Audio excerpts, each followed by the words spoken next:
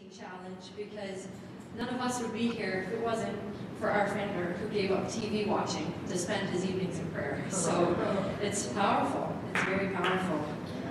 We're so excited to be with you this morning, and I think the more time between walking in that door and sitting in these chairs, we're getting more excited because you guys are just incredible to be around. There's like this spirit of unity in this room, and we're just united and passionate about worshiping Jesus together. I don't know if I've ever been in a church where I can hear the congregation singing just as much as I can hear the worship team. Like, it's awesome. It's like I could shout. I was in front row and no one could hear that voice, so that was good. You're welcome, church. I'm joined by our team. I just want to acknowledge our team. We have Amanda, who had a word over her earlier, and Brooke, who is here as well. Amanda and Brooke are going to share their stories with you. And then we have Brooklyn here. I'll give a little wave. And Brooklyn is part of our team, and she's just coming up into that part of her program where she's going to be out and sharing her story in different churches. So she's getting a feel for what this is all about. And this is a really good first church to come to, I think. So, which is awesome. So thank you so much. And all I can say is I am so honored to be with these ladies. And they're incredible. I work with them as they work through bits of their testimony, and I'm blown away at God's faithfulness. We were singing that one song, and it kept saying over and over, Lord, you were never going to let me down. Lord, you were never going to let me down. Lord, you were never going to let me down. And I was ruined up there. I'm ruined right now saying it. And I mean, we've been to some depths, my friends and I, and he's never let us down. He's never let us down. And I couldn't wait to say hello to you all either, because 4 years ago I stood here. I don't know if there was a stage even at that time as a student in the Teen Challenge program. And I was new into sharing testimony, and I told my story. And now I come to you 4 years later. I'm in my 5th year of sobriety. And I serve as a full-time staff member at Teen Challenge as the development officer. And that's my Goliath development. But the Lord does incredible things in our offices. And last year you had our counterpart, you had the men's team here. So we are so privileged that you have us out here today. And we're so thankful for your intentionality to have a pulse on the drug epidemic and what's going on. So thank you so much for that. And I just commend you for that, church.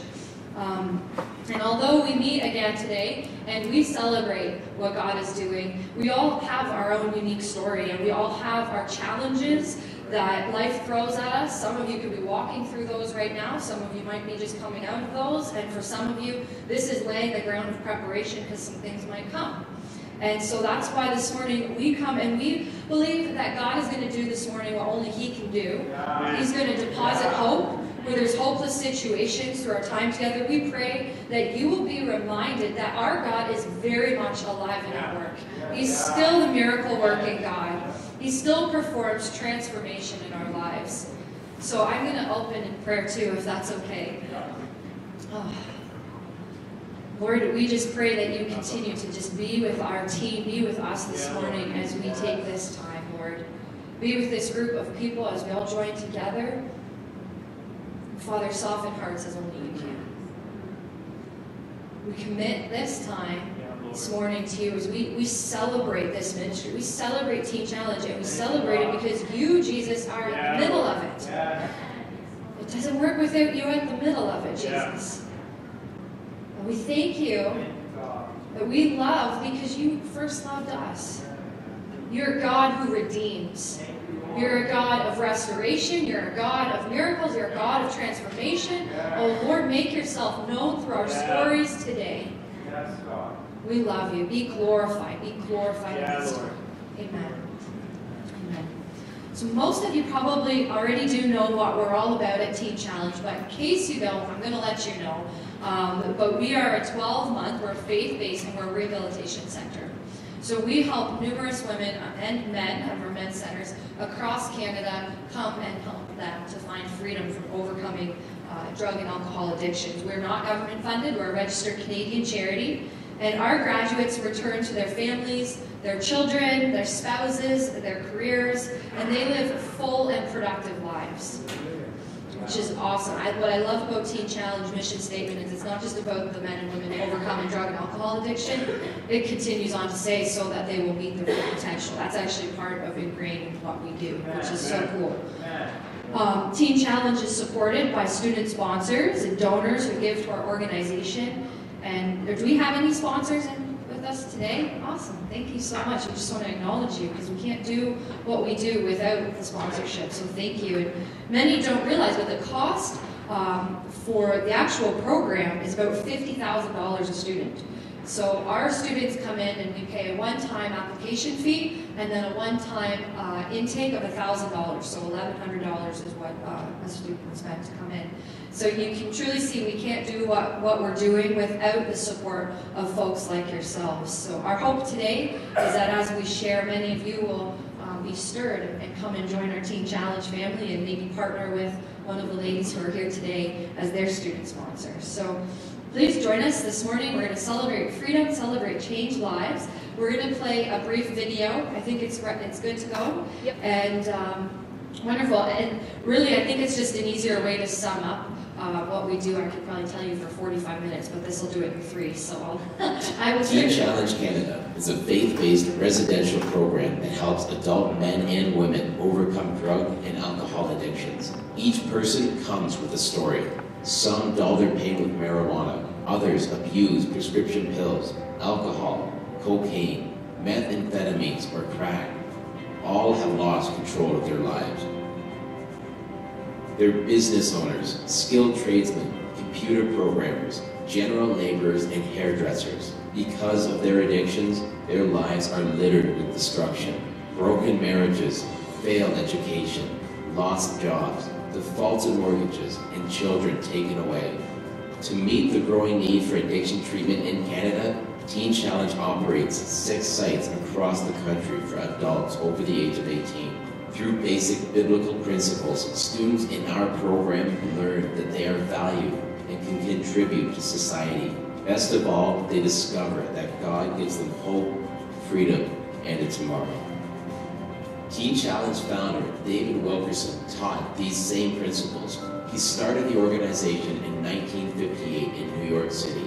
His pioneering work resulted in more than 1,100 centers in 92 countries. In our holistic program, men and women get healthy in body, mind, and spirit as they eat nutritious food, exercise regularly, and connect with God. With help from our staff and certified addictions counselors, students identify root issues: bullying, dysfunctional families, divorce, death of a loved one, rejection, abandonment, and abuse. These and other deep hurts drive people to drugs and alcohol for relief.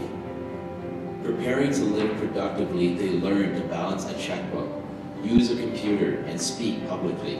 Students are guided to become better parents and spouses. Through work duty and internships, valuable job skills are gained.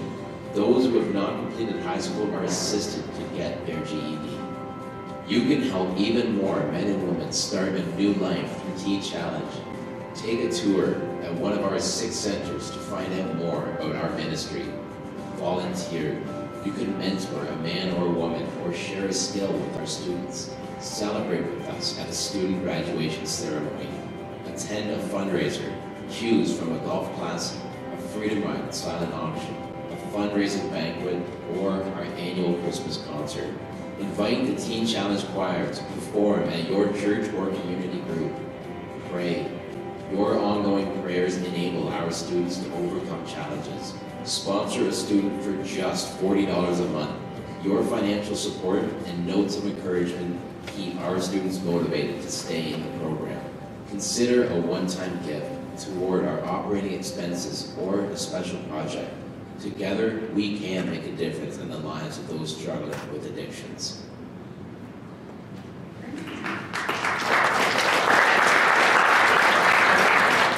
So that brings you a little bit into our world. And so I'm actually going to turn this over to Amanda, who's going to come up and share her story. So if you give her a warm welcome as well. Sorry, I'm a bit nervous. It doesn't matter how many times I do it. I'm just okay. I'm going to start off with Micah 7, verse 8. Do not gloat over me, my enemy. Though I have fallen, I will rise. Though I sit in darkness, the Lord will be my light. Hello, my name is Amanda, and this is my mess for Jesus' message. I was raised in a small town in Labrador with my dad, mom, and 2 sisters. I grew up in a very close, loving family, and I have great memories as a child, full of family activities. One of my favorite memories is when my dad built us a skating rink in the backyard, and after we were done skating, we would come into the house, and my mom would have hot chocolate ready for us. I also lived next door to my Nan, who is a Christian. Even though my parents didn't go to church, she made sure that us girls went to Sunday school every Sunday until I was 12. I was a very outgoing child who loved to make other people laugh, until the age of 7. This is when I became sexually abused until I was 11. I believe that it was my entire fault, and from that day on, a darkness came over my life, which I called guilt and shame. This started my life of running and numbing my feelings.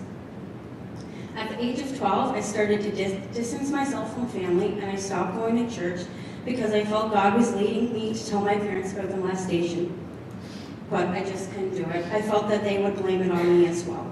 So I started to find things that would numb my truth and run from the voice of God. This is when I started to drink, smoke weed, take ecstasy, and begin to hang out with older men. At the age of 16, I became pregnant with my first child, with a guy who was 10 years older than me. A child is supposed to bring joy into our lives, but because I've spent the last 4 years knowing God's truth, all I was listening to were the lies of the enemy. And he was telling me how shameful it was for me to have a baby at 16 years old, and that I have ruined my life. But after having my daughter, the love of her became stronger than the lies of the enemy and the shame. For 3 years I stayed clean and sober, but I ended up pregnant again, and I made the choice to have an abortion.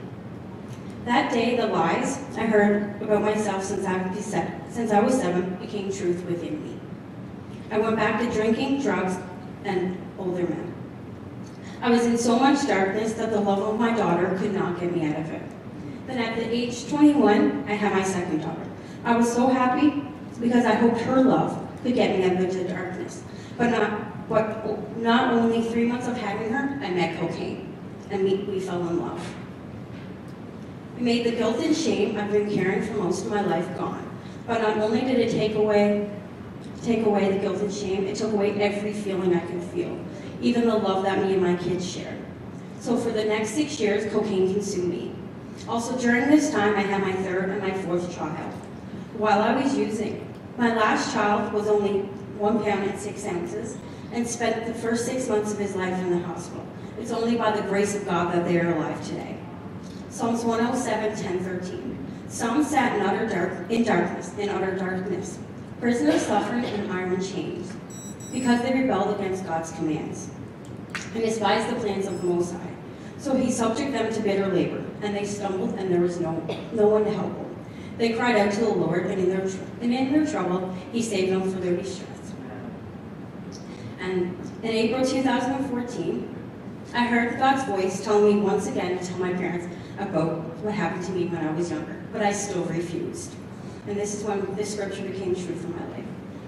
Because about 2 weeks after that, I lost my kids, and my family didn't want anything to do with me.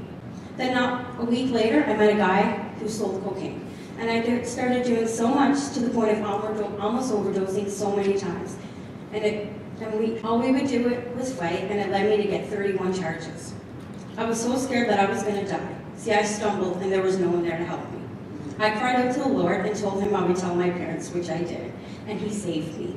He sent me to the Oxford Church, and I got saved in November of 2014.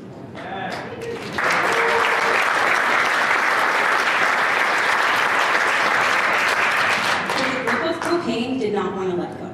For 6 months later, there was a battle for my soul. In May of 2015, I had enough of this battle, and I went to my mom's closet and was about to commit suicide when 2 cops came in and arrested me, and I was sentenced to 2 months in jail. While in jail, I started to crave God and His Word instead of cocaine. After I got out, the pastor came to me and told me about Teen Challenge, And on August 11, 2015, I entered the doors. Since coming here, I've realized that no one's love, but only the love of God is what could keep me out of darkness. And I've been set free from bondage of shame and guilt through God's mercy and grace. I'm learning so much about God's truth, which is replacing the lies of the enemy. I'm learning not to be led by my feelings because they lie and change many times a day. I'm learning to give and receive love, even on the days that I'm not so easy loved, all because God's love. I'm becoming a mother the way God has always planned me. He is teaching me how to have a godly relationship which is based on truth. I have also been sober as of today for 8 months. Praise God.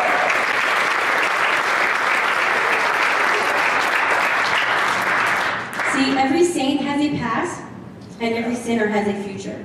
And it doesn't matter what kind of utter darkness you are sitting in, just cry out to the Lord and He will save you, and He will give you the strength you need. Isaiah 61:7. Instead of your shame, you will receive a double portion. Instead of your disgrace, you will receive your inheritance. And so you will inherit a double portion in your land, and everlasting joy will be yours. Thank you.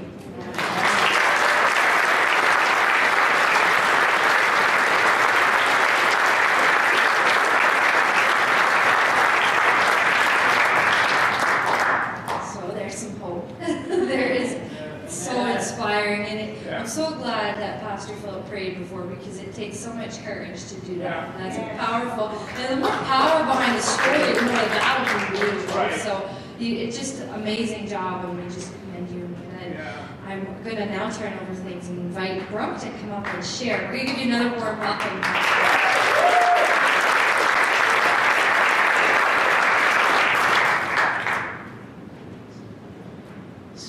Say that I actually really love the mood in this church. I'm going to follow up with what Jenny said about it before she introduced Amanda. It was awesome.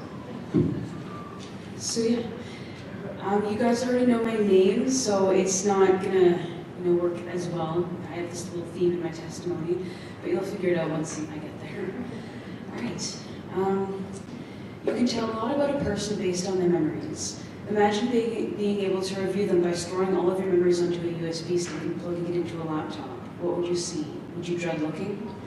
I spent my entire life in the same small town area near the Teen Challenge Center. I have 3 siblings, 2 wonderful parents, and I'm lucky to have amazing extended family members. I graduated high school in 2013 and went to work in Aurora. In September, a year later, I attended a Christian university in the Hamilton area and almost finished the school year. I've had time to reflect on my memories and my life since entering the Teen Challenge program. When my siblings and I were young, my dad made it his evening routine to individually say goodnight to us. Right before he said his final goodnight, my dad would tell me to stick my hand out from under my covers. It was always just long enough to feel the breeze circling my bed. I remember that I would always make a point to try to feel it, and I always did. He told me that the breeze was angels keeping guard of me as I slept. I have had a beautiful life filled with wonderful memories and incredible people. As I fell further into addiction, a question crossed my mind: what went wrong? You may have noticed by now that while I shared some things about my life in my past, I didn't tell you my name. Before I tell you what my name is, I would like to tell you what my name is not. My name is not an eating disorder. Before I fell into addiction, I tried controlling my diet, beginning with anorexia in my early teens. But as I grew older and reached my middle and later teens, I developed poor stress management skills and ate for comfort. That led to a 60-pound weight gain, and I began to look at myself with a more critical eye. I was self-conscious about how I looked, and being in high school didn't help. Yo-yo dieting became an issue, but I rarely exercised. In grade 11, I decided enough was enough. I would get serious about getting fit one day at a time.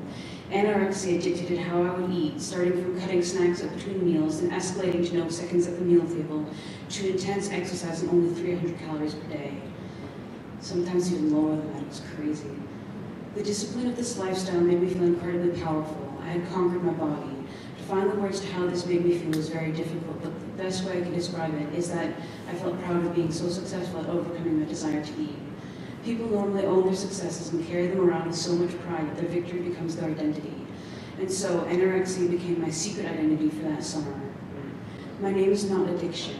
In high school, I had my first drink at 16. I didn't like the way alcohol tasted, but I drank anyway because of the distraction it provided from my issues, including my negative self-image.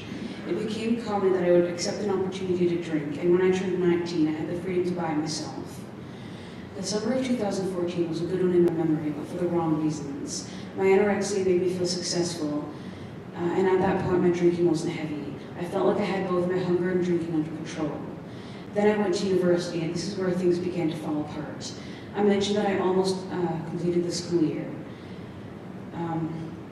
When I left university, I actually lost a lot of the control that anorexia had given me, so I developed bulimia. And bulimia and the alcohol was beginning to reach a climax when I left in September. So that's when I realized that I had a problem. I was willing to admit it. I got worse as the school year progressed because I tried suppressing my emotions and attempting to hide my issues. The university's campus is dry, no alcohol is allowed as a rule. Having an addiction meant I couldn't uphold it, and I got caught 3 times with alcohol in my room. I began to describe the shame, guilt, and fear I felt reading the notice that I was to leave the campus and stay off of it till the end of the school year. I quit 2 things. First, I quit school. Second, I quit alcohol. It had taken enough. I wouldn't let it take anything more. 2 dry months went by, and I figured I'd proven to myself and others that I could keep my drinking under control. This eventually brought on a binge that led to being kicked out of my parents' house. More fear, more shame, more pain, more booze. I began to rent a room in town, but I found no happiness in my independence. My lifestyle wore me out. 3 months went by, and my parents and I finally got back into contact. I admitted to having a problem, and we began to discuss what to do from there. We began looking at rehab facilities. I told my parents that there was no way I would willingly stay in any program for longer than 30 days. If you told me I would enter a 365-day program and stay in it for more than 5 months, I wouldn't have believed you. I have been recovering from bulimia and alcoholism. Every single day is difficult, some more than others. I look at every day in the program as having a choice. I choose to walk in life in love and in happiness. I choose to walk in the hope and realization that recovery is achievable, and I choose to believe that this power is in my hands, and not in the hands of others or of my circumstances. Every day I choose to be still and know that He is God and to listen to Him. And every day is another day, and I'm so glad I made the choice to stay. As I look back at my past and at the addiction, I realized that what my dad said to me when I was so young had come true. Throughout all the nights, the weekends, and the drinking that had kept me away from home and estranged from my family, I always had a roof over my head. I was always safe with someone who cared. Miraculously, I had stayed safe and mostly out of trouble. When I first became attendant in that strange new place, I stuck my hand out of the bed sheets, and there it was, the air current flowing around my bed.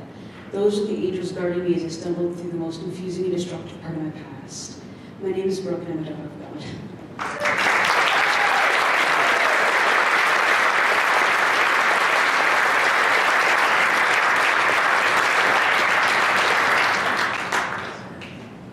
Yeah, we gave her name away at the beginning, so spoiler alert, but it's still super powerful.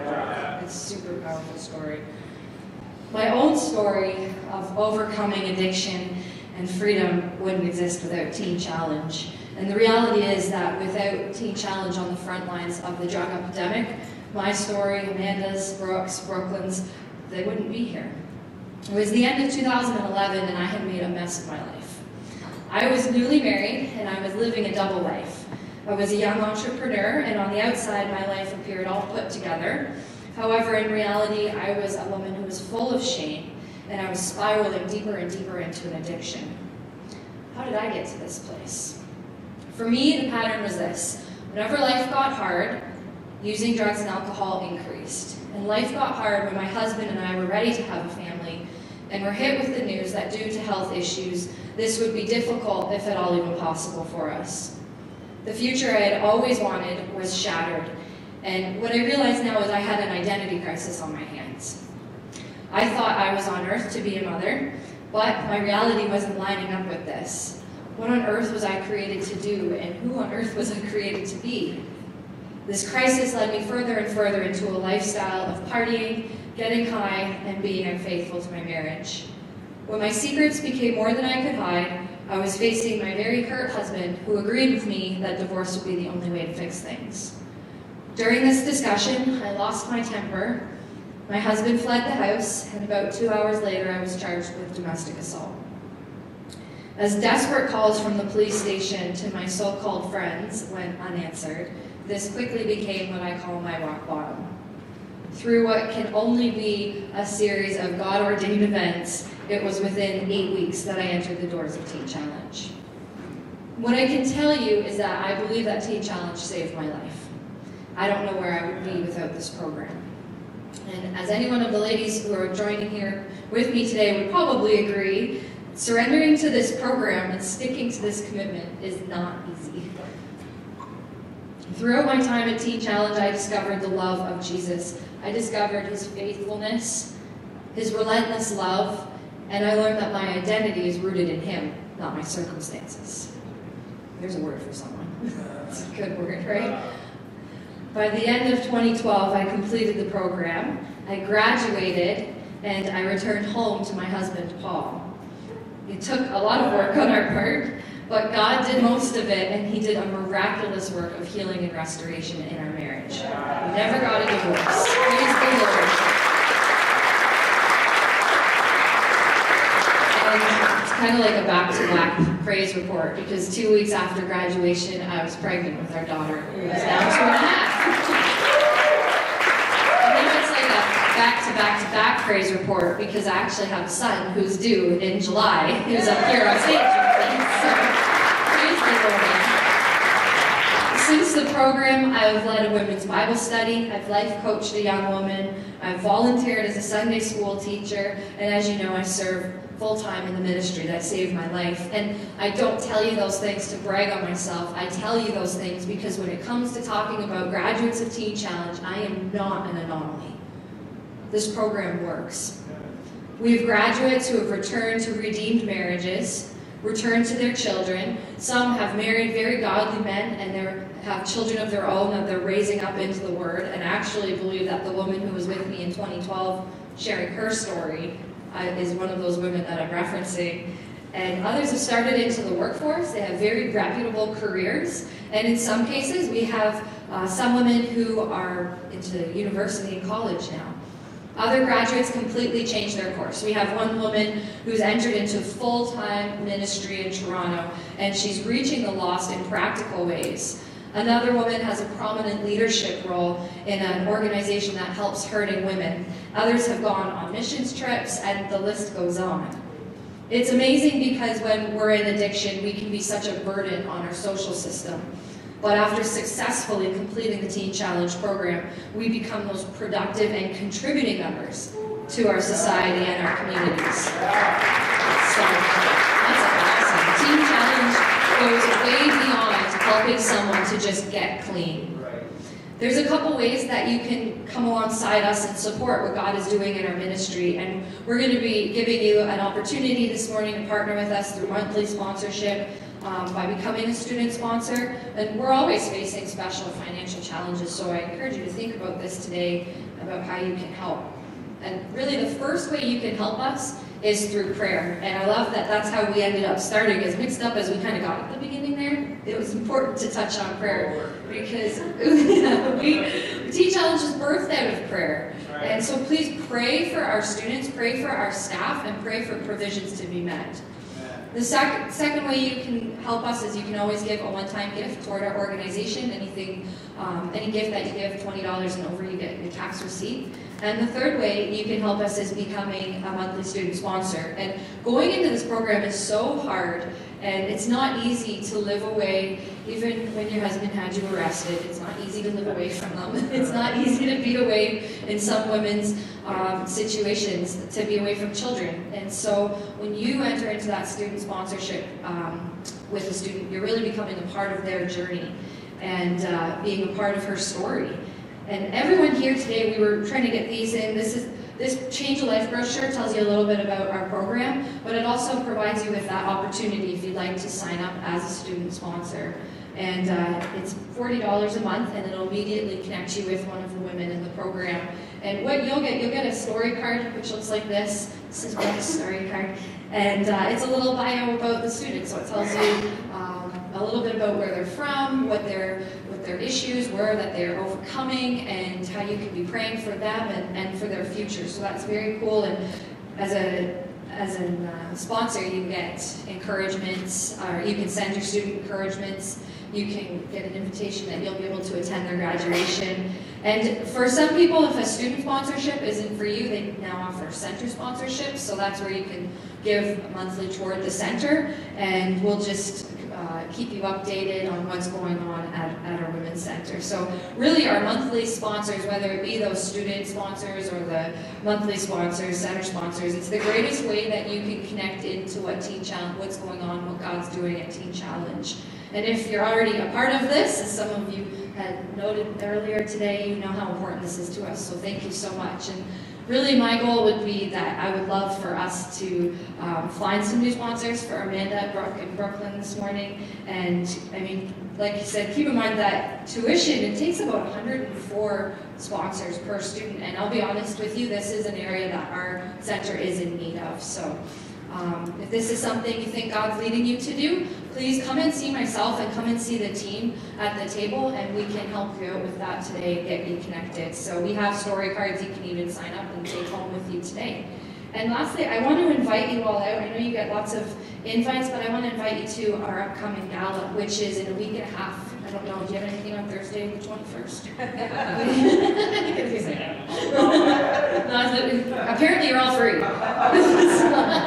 But we have our gala, and we have Reverend Angel Valentine, who is an original Teen Challenge student out of Brooklyn, New York, and he's hilarious. He leaves me the funniest messages. He might be in his 60s or something, but he's not lost. He's a Puerto Rican and a Brooklyn accent.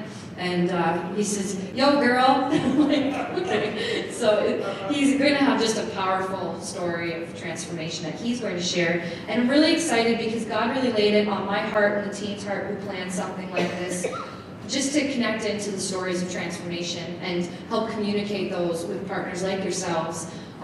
And so we have graduates, and it's not just myself, we have graduates that will share their stories of what they've gone on to do, as well as students in the program. The choir is going to be there, so it's going to be an awesome evening. And we have tickets for sale here too, so they're $60 a ticket, and you can do tables up to 8 too. So yeah, I'm gonna invite you back up to close. I think we're good, and thank you so much, church. Come and see us at the table.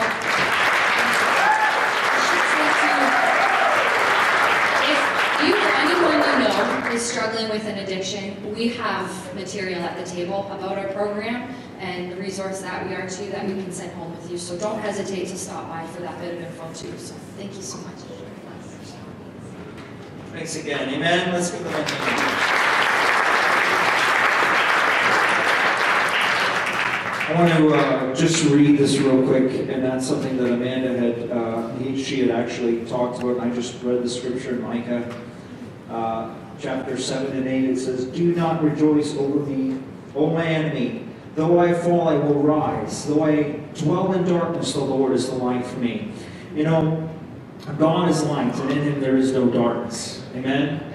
And one of the things that I don't want to see as a pastor is anyone carry shame. Anyone carry condemnation. I mean, if you actually heard Amanda Brooke and Jenny speak, shame was a major part of their life, right? And shame can be a major part of our life. That's one of the greatest tools that Satan uses to destroy our lives is shame, right? Now we know that Satan wants us to hold secret sin. He wants us to be bound up, and he wants to control us. Okay? It doesn't matter to me what anyone has been involved in or is involved in. The point of the matter is we want you to be set free from it. Amen? We are terrible at sin. It's horrible, and we want to see it gone. So if you are struggling with anything, please. One of the things that I thought was great, was when Brooke said, "I finally admitted that I had a problem."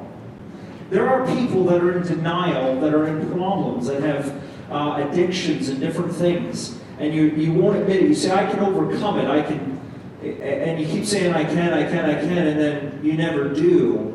Well, we don't want you to be in that place. The Bible actually talks about the prodigal son. It says he came to his senses, and he said, "I need to return home to my father." There's a time in our lives where we need to come to our senses. Yeah. And so if anyone is struggling in any kind of way with anything, we want to encourage you to talk to any of the elders or deacons, any of the staff at Teen Challenge, because we want to see everyone set free. Amen? He whom the Son sets free is free indeed. Why don't we stand this morning? Testimonies are so powerful, aren't they? They're so powerful. As each one was speaking, I don't know about you, but my spirit bore witness with their spirit. Amen? And if anyone is struggling in any kind of way with shame, guilt, denial, whatever, we want to see you set free today. And we're going to have the worship team come up, and we're going to sing another song. But I just want to encourage you that if today, you know what, you say, maybe I'm not addicted to something, but maybe I'm not where I should be with the Lord. Maybe I'm not in that place of relationship that I once was. Maybe the passion that I had for God is not at the same level. Maybe I can look at David Brainerd and say, as a missionary, he was a sickly individual who wasn't much to look at, but he had a purpose for each one here. Yeah. Everyone has a plan. Everyone has a purpose. You are not an accident. You are not an oops. You are not a mistake. God made you special. Yeah. And He has a call in your life that's different from everyone else's. And it's special, and it's wonderful, and it's unique. And Satan wants to come and destroy it. He wants to end your life and destroy it. And so today, if you say, you know what, I'm not where I should be with the Lord, and you want to come down and receive prayer, we love to pray for you. If you say, you know what, I don't know Jesus, that all of these people are talking about, today, the Bible says, is the day of salvation. Today is the day where you can come down and receive Jesus Christ as your Lord and Savior and begin the walk that all of these wonderful ladies have talked about. The walk with Jesus, putting your hand in His hand and seeing deliverance come. Amen. If that's you and you want to say yes to Jesus today, we just invite you to come down. If you need a special touch from God, you need to be set on fire for Him, come down. Please don't wait. Come down. He's here today. Amen? He's here. Just come down, and we're gonna sing a song, and if that's you, just feel free. Amen? Blessings to you.